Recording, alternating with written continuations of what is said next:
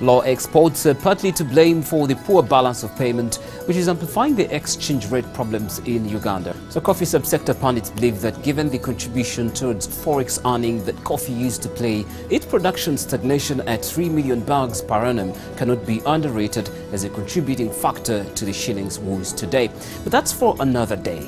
Coming up on Money Matters, breaking down the presumed impact of rising lending rates, assessing the land policy reform implementation process, and your rights as bank customers as regards interest rates variation. So when the central bank moved up its CBR rate to 14.5 from 13%, commercial banks immediately followed suit, hiking lending rates by an average of 2.5. Today we look at the impact of this development from the point of view of a small-scale industry.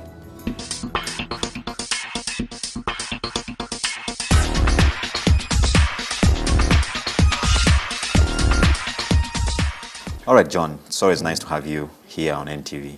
Thank you, Charles. Very good.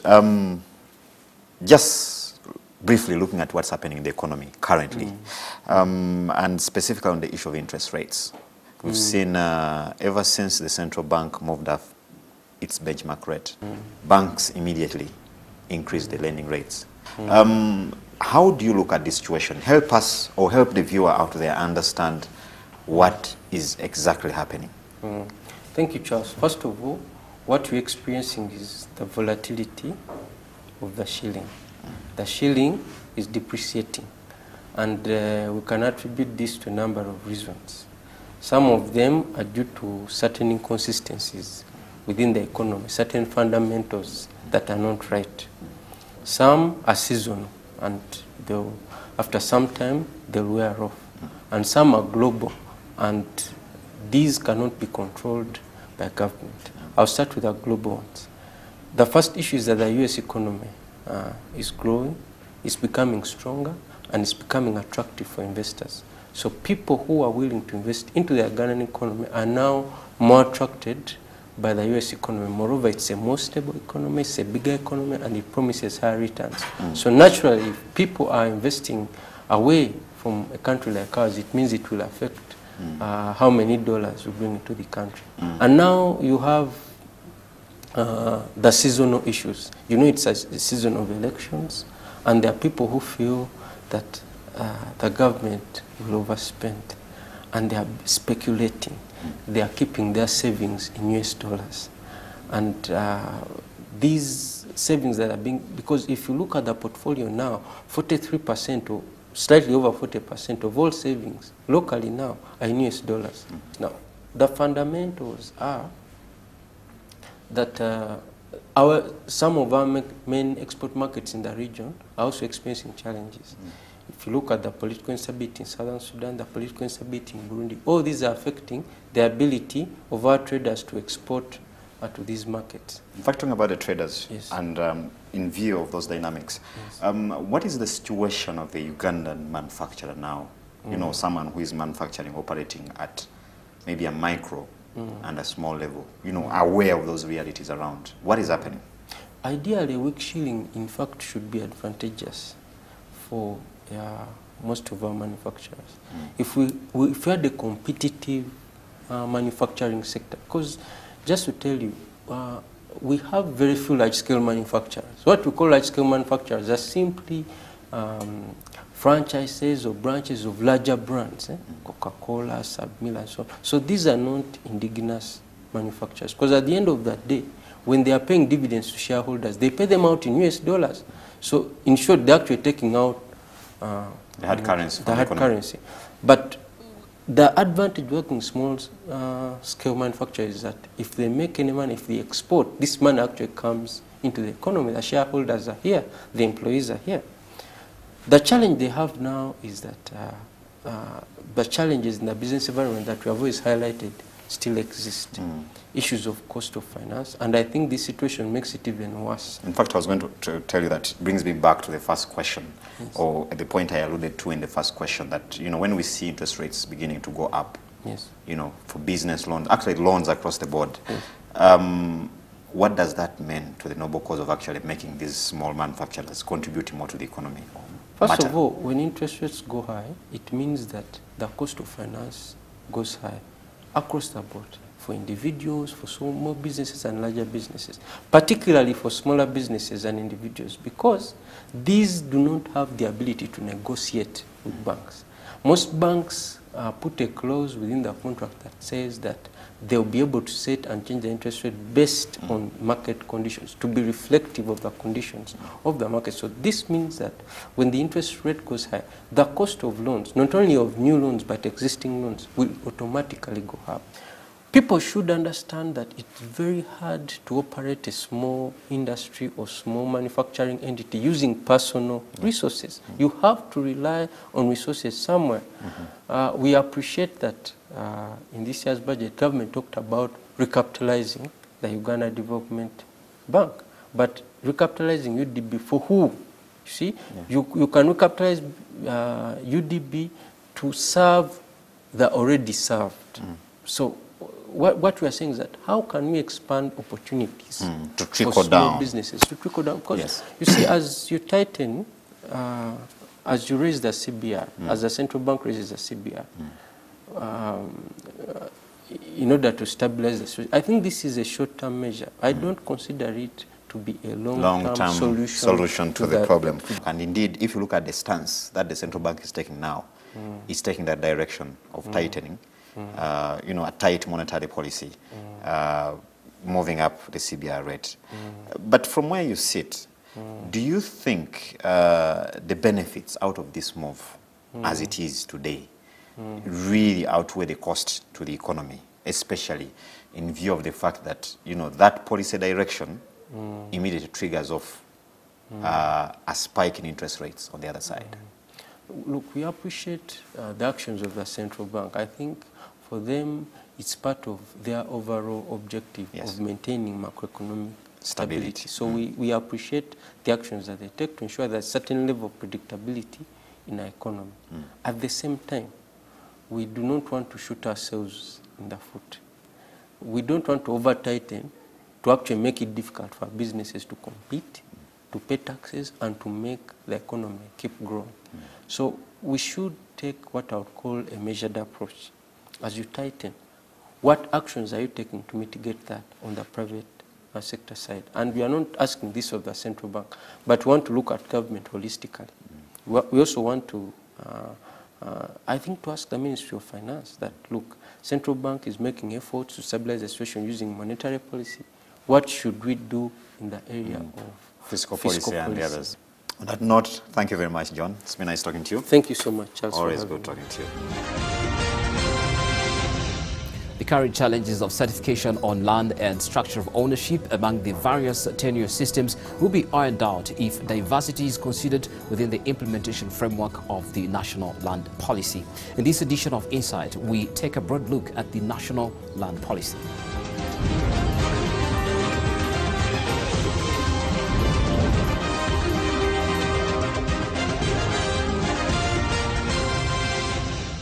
The framework to effectively operationalize the National Land Policy is now under review, with donors, private sector and civil society actors urging for inclusive implementation.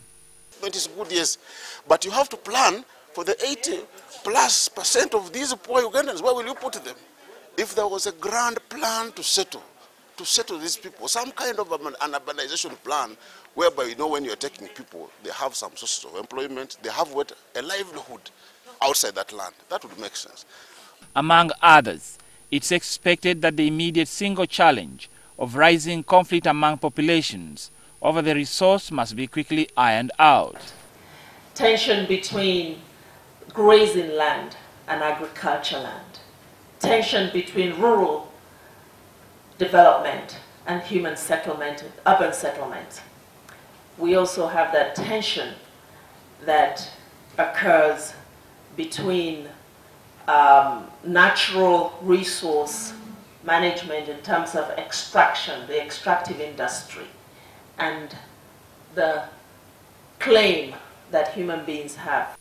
Government, on the other hand, says that absentee landlords and speculators remain at the center in slowing down commercial reforms around land.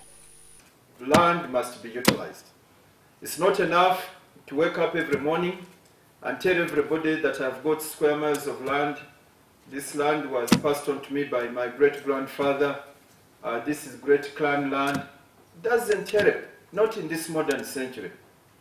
Our problems as a ministry are bound to multiply. If there are people who are prepared to watch and celebrate over the piece of land they have and they are not utilizing it. But a host of development partners maintain that sorting out governance on land administration, broader documentation and computerization, as well as planning, are key. We are just committing to the next step of engagement. And with it, we want to move with not only the Ministry of Lands, but also with the different partners we have within civil society and the academia. The National Land Policy Implementation Secretariat is now rallying for a multi-stakeholder effort in order to realize rapid and transparent ownership and productive utilization of land. We are still preparing to see that we define clearly the roles and responsibilities of each key stakeholder. Because as you may realize, the implementation of the National Land Policy is going to be in phases, and the buying in is also categorized for different stakeholder groups. Government also says it's seeking to define areas and models of engagement that are essential in ensuring cost-effective implementation of the National Land Policy.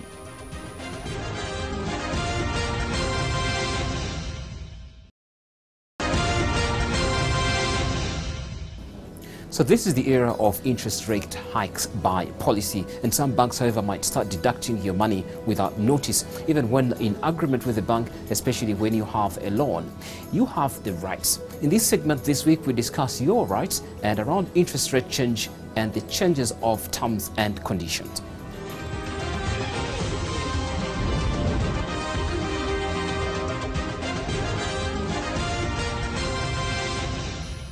If you have a loan with a bank, now is the time to keep your eyes on the money. With banks hell-bent on making sure borrowers don't default, they go into high gear.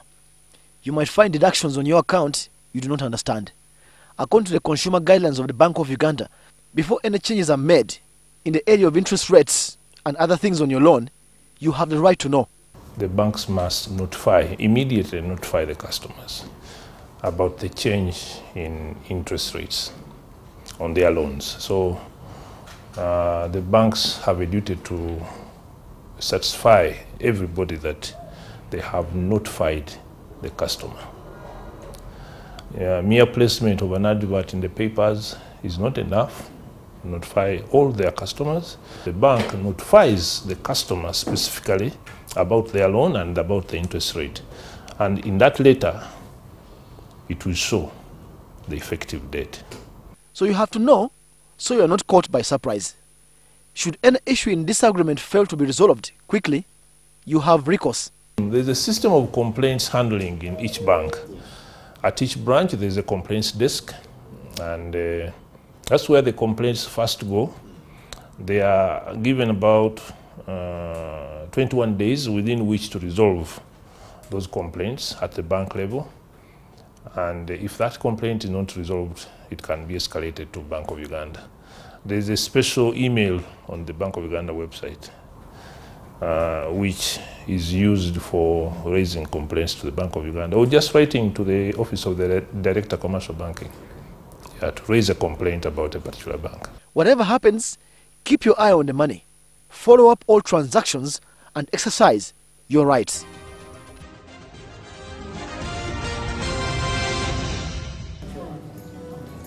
Let us now take you to meet a woman from Bale that has taken value addition to another level, minting money from the traditional delicacy of malewa or bamboo shoots. And that's coming up in this week's Your Money segment.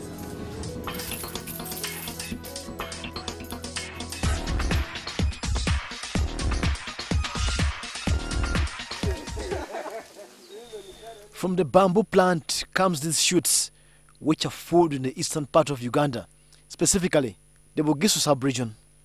This was a traditional delicacy and by economic theory could pass for an inferior good until some people started adding value to it and in this case, Sarah Veronica. I was creative.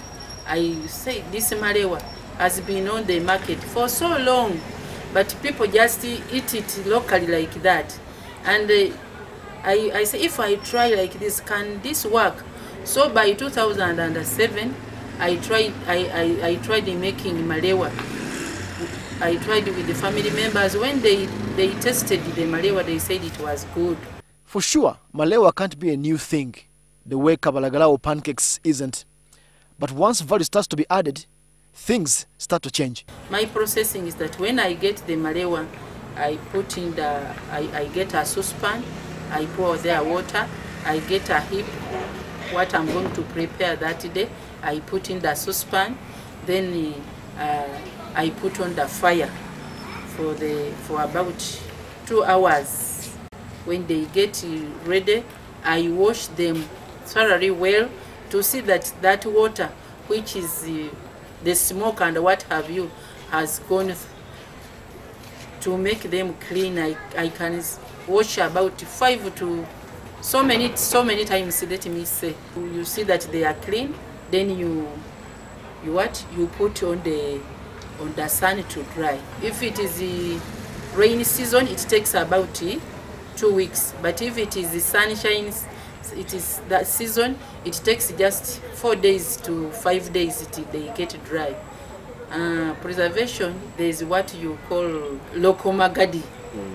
I put that local magadi. So even if it stays for 1 year, even 2 years, it doesn't go bad. Once she decided on processing, she had to test the product in the market, and that changed everything. The first thing, I was taking so many things, but the first thing to get finished was malewa in Umasho ground, Kampala. Those are 2008, 2009, 2010. Then they opened Eastern Show, the show ground in Bali. I took there the malewa and other things, but the malewa was the one which was even faster going. Then the packaging had to change to complete the value addition. By now, I'm packing in tins, but those days I started packing in buvera. But when I heard of saying that buvera is not a good thing for the environment, then I started getting the tins. I now pack in tins. Sometimes there are those people who go outside. They have told them that there's a lady who makes packed malaya. They come or they ring me and I direct them to my shop. They come and buy and I take them outside.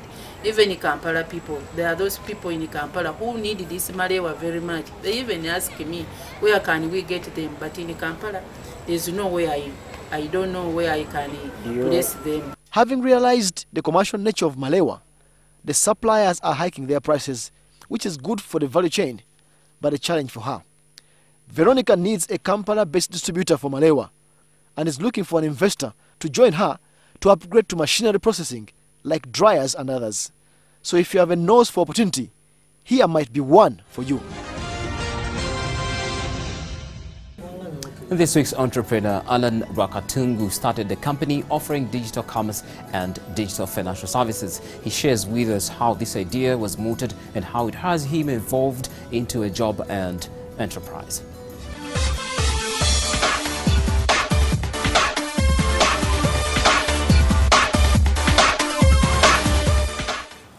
He gave up on formal employment 4 years ago in a leading telecom firm to follow his passion in the technology world after seeing an opportunity in digital business services provision. I realized that there was a big need for businesses to collect payments digitally, but they did not have the technical capabilities in-house to do it. So we formed this company to fill that gap, to be the technical person who will actually help these other businesses to start, to go digital. Alan did not go into business head-on. He first tried his hand at, among other things, sports betting business. When we started out, we really focused on one use case, and that was the sports betting with mbet. And we grew that, over the first year of our operation. We then got some people to come in and put some money in, and they've taken that side of the business. We're now back to focusing on helping other businesses do what we did with Embed, because you know we never had money in the office, we never had any cash in the office. It was totally digital, and every business can be that. Capital intensive as it is, the market was not so welcoming. But having been familiar with the nature of financial solutions technologies, Alan managed to weather this storm to get his dream business off the ground. We were called into my former employees to help them execute some things for them. So we started, doing some solutions for them. And along the way, we've acquired a few more clients. Cash flow is very tight. You have to operate with cash upfront, and that sometimes is very difficult. Handling payroll, handling, buying these chips, buying those readers. You need capital. But in our market where venture capital is very scarce, where angels are non-existent, most entrepreneurs will find that you have no option but to bootstrap.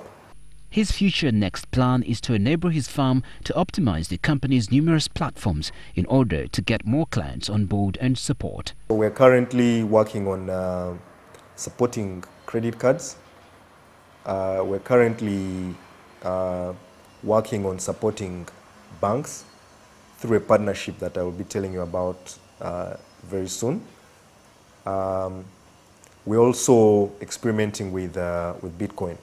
Today, Alan's firm, Intel World International, offers a wide range of services, including enabling smart businesses to do digital transactions.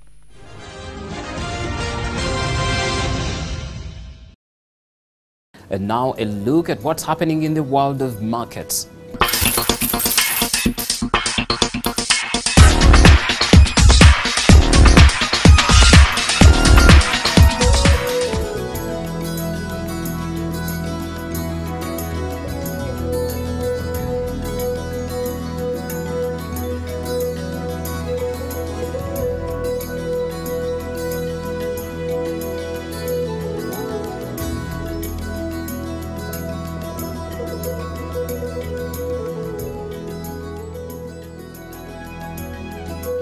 That's it this week on Money Matters. Thank you for watching. You can get back to us on 6565. You can also look for NTV Money Matters on Facebook. Leave your comments and views.